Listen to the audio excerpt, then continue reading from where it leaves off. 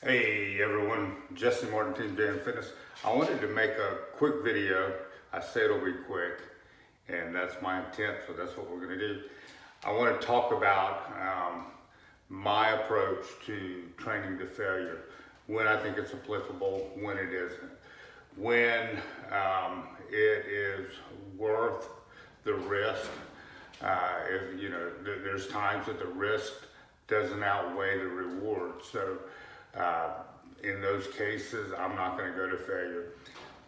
Let me clarify a couple things. I know that in the science community, a lot of times people talk about RIR, reps in reserve, or RPE, rate of perceived exertion.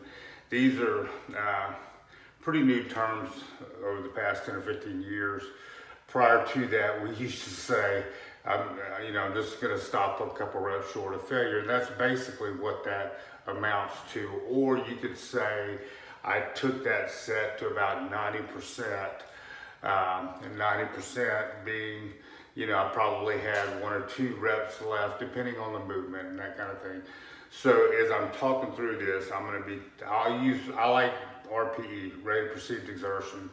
So on a scale of 1 to 10, if I was doing a 10 on the RPE scale, that would be to absolute momentary muscular failure on a movement in good form. And so when I'm training, I don't know if you guys can see, I'm in my garage right now. Let me show you around. So I'm in my garage. I do have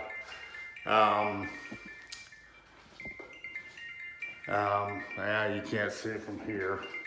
You're going over this way. I hope I'm not making you guys seasick. But I've got a squat rack, right? And I've got a barbell.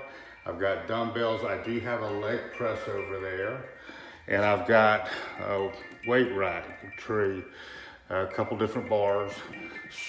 So most everything I do is free weight movement. I don't work out in a commercial gym, so I don't have access to a lot of machines, which would make it safer to go to failure. I do still use failure. I use it primarily on isolation movements or smaller muscle groups that I'm not doing compound lifts on. So, but on my compound or multi-joint movements, your basic mass building movements with the bar, I generally stop 1 or 2 reps short of failure, and that's primarily for safety's sake. If I'm squatting, I'll have a spot. I don't want to have to dump the bar.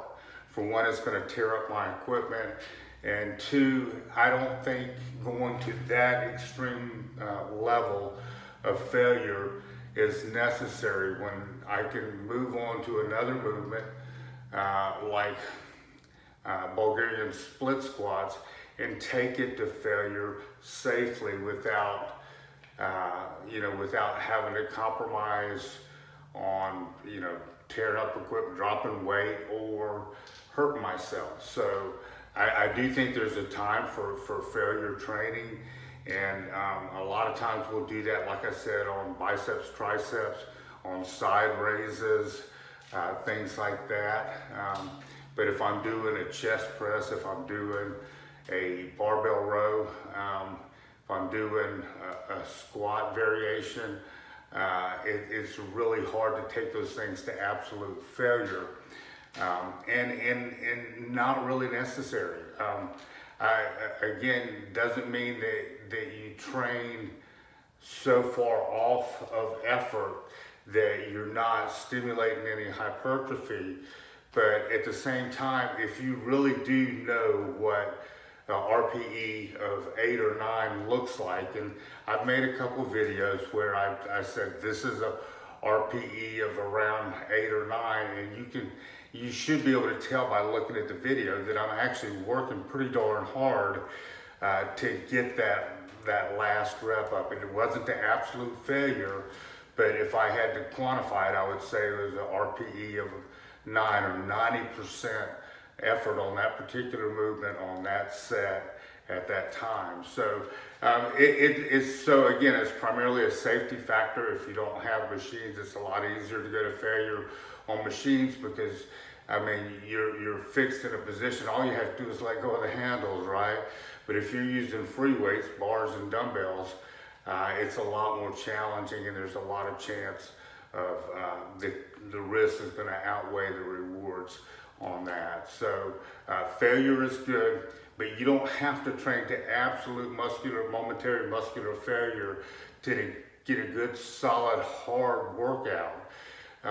You know, decreasing your time between sets, doing rest pause where you stop after 9, like a RPE of 9, rack the weight, wait a few seconds, knock out 1 or 2 on an extended set, or you go to 9, you rack the weight, you take off some weight and do a drop set. Those are all intensifiers that are going to help you be able to work very hard, but in a safer manner than taking a movement like squats or bench press to absolute failure when you don't have a spotter, right?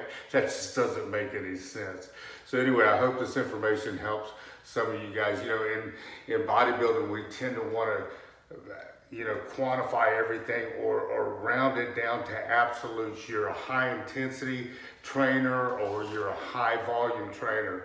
And most people don't understand that somewhere in the middle is probably where most people need to be for their own bodies. It's going to make the most sense to grow. So you don't have to be a 20 or 30 set per body part trainer, or you don't have to be as low as a Dorian Yates, you know, doing 1 set per movement for 2 or 3 movements to get good results either. You can probably find that middle ground and work really hard in that middle ground and make some really good progress. That's how you know if your training routine is effective. If you can sustainably make progress over time using it. If that's the case, then don't change anything. I mean, the whole thing about bodybuilding is to progress over time. And if you've got a routine that's allowing you to do that, continue doing that routine until you hit plateaus, and then revisit and reassess what you can do differently to break past that plateau and keep going forward. Wow, I said this wasn't going to be long. Here we are, almost 8 minutes in. God bless you guys. I hope this information helps. Remember, training is great. There's so many things that it can do to help you. It gives you an outlet to release stress. It increases your libido and a lot of other things that will work to your advantage. Take care. All right, these have been in pretty quick succession. I've probably taken maybe at the most about a minute in between sets. This is my 4th and final set for bench. Since I don't have a spot, I'm not going to go to failure. I mean, that would be stupid, right? So, but I'm going to try to go between an 8 and 9 rate of perceived exertion. So I'm hoping that will get me somewhere between the 10 and 12 rep range with this weight.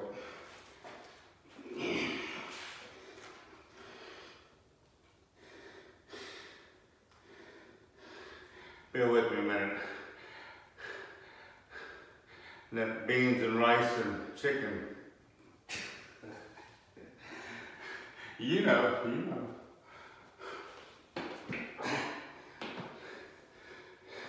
Don't need sound effects on this one.